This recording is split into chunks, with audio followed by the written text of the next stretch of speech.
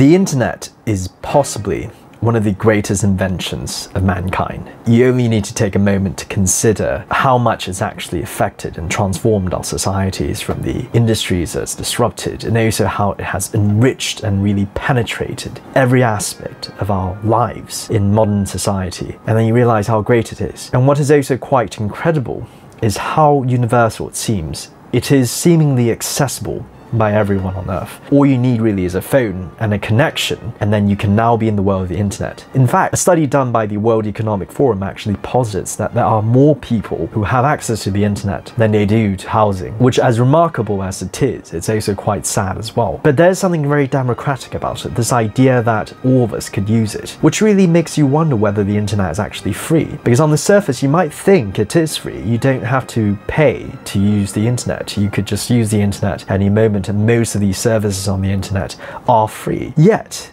there actually is payment involved. There is a transaction that we're not aware of, at least not many of us are aware of, that is happening just by our very usage of the internet. And there is a currency that's being paid.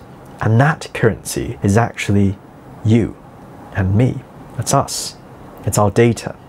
Now, at this point, I was expecting some sort of a drum roll and great surprise and gasp in the room, but many of you probably would say that that isn't really new. We know that the internet is collecting our data, but it's really the extent of how it's collected. We spend more than half of our waking hours online on the internet. Every single moment that we're actually online, every single second, we are being monitored. Data is actually being collected from us through our own submission or just through tracking, and we are being surveyed every single second. And so it's really quite pervasive in terms of its extent, and we're not fully aware that this is happening. For example, some sites even track your location and you're not aware that it's tracking your location. Others are actually collecting other forms of data that you might not be aware at all. But the most alarming thing is really in terms of the reaction of most people. When you tell them about this, they would say, oh, naturally that's happening. And this is really the thing. There has been a normative shift in terms of really privacy, where privacy today is very much dying. Privacy is no longer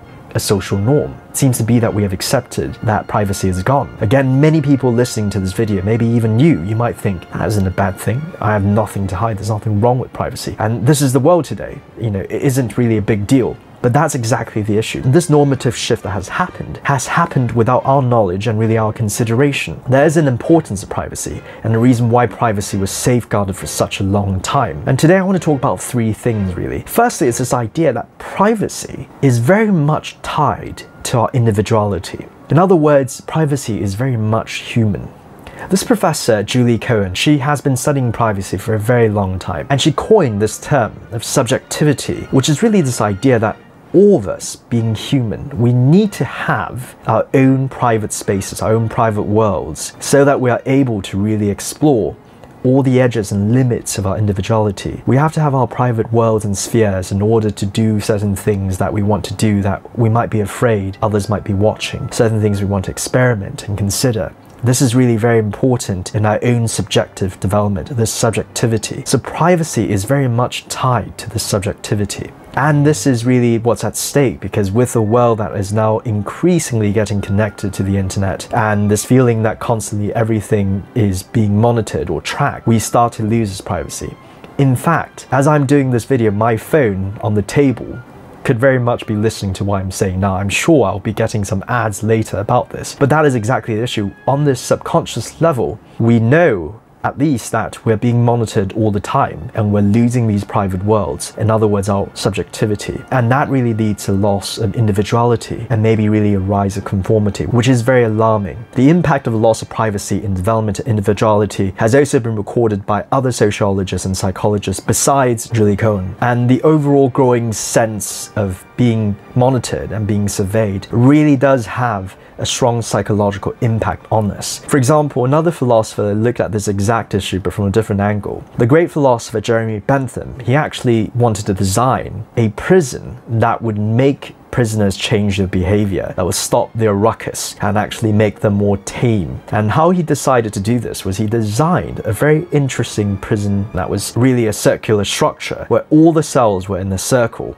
And at the very center of the prison, there was a watchtower where the guards could actually monitor every single room. Every single cell faced this watchtower in the very center, and all the cells, they could see this watchtower, but they couldn't see inside the watchtower because the windows were shuttered. But the watchtower could see every single room with no obstructions. And the idea was really to create this sense that at any moment you could possibly be watched and you have no idea, but you know that there's monitoring and this possibility. And this macabre sounding prison was called the Panopticon and was actually built, and according to records, it actually did diminish the clashes and the conflicts and the riots in the prison. At the same time, many of the prisoners actually said they felt it was incredibly oppressive, that at any moment they were being watched, so they had to be very mindful of their behavior. It was incredibly oppressive, and it came to a point where there doesn't even need to be a guard in the watchtower. It's really this idea that you're being watched. It has a psychological sort of impact. And the point there really is this idea that if every day we feel like we're being watched, what sort of impacts would that have on our psychology?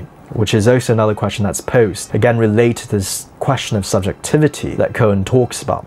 This is part of the everyday transaction that is happening with really the internet, and now really an unavoidable one with the growth of the internet, and this is what's at stake. The second issue as well is also the idea of what is actually being done about the data. Most of us, we're led to believe in a very oversimplified assumption that data is being collected to improve our commercial experience.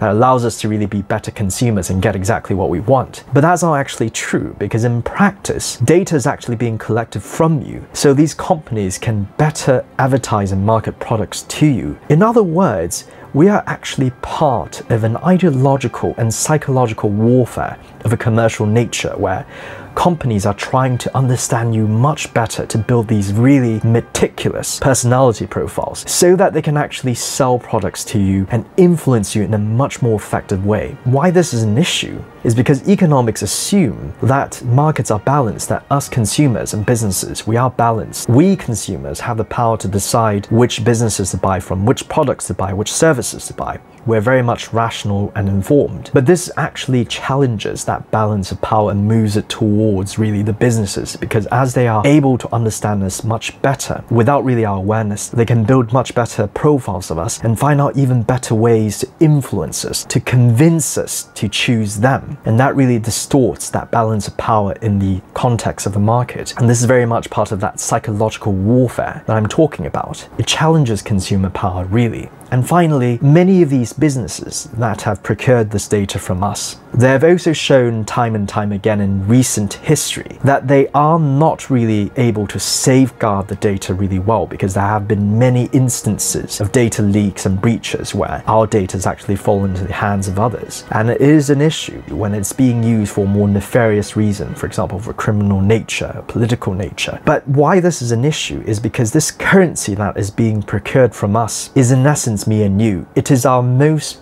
personal and private information. It is essentially us. And these companies that have extracted all this really crucial data about us, they have not been able to really safeguard it well. And at the same time, they are not incentivized to safeguard it well. And oftentimes they're actually incentivized not to safeguard it, but even to sell it on or provide it to others. And all that is actually beyond our control. It's as if we consider this currency of ours as being stored not in a bank, but really by these companies that have not shown really the competency to handle the data. So altogether, what I'm saying is that today, as we're using the internet, there really is a normative shift that's happening. We are paying the currency of our data. In other words, we're leading to a normative shift away from privacy. But all of this is happening largely without our knowledge. A lot of us that are using the internet and many of these services and these operators, we don't even read through the terms and conditions, and we're already using it. We don't even know what we're really giving up. It isn't exactly a transparent conversation. We also don't know what's being done about our data and how it's being handled. And that really brings me to this. I'm not trying to say that we should unplug the internet and live in the